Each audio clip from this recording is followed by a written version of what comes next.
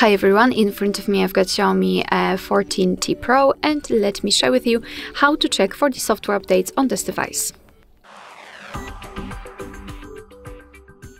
So let's begin with making sure that you've got the internet connection. It is required. I highly recommend to use the Wi-Fi instead of mobile data, and then let's enter the settings. Here all we have to do is to scroll to the top to find the About Phone, and here we've got the very first sign that you've got update pending, if you can see this update icon. But let's tap on About Phone, and all you have to do is to tap on this Xiaomi Hyper OS or something like that, and your device will check for the updates.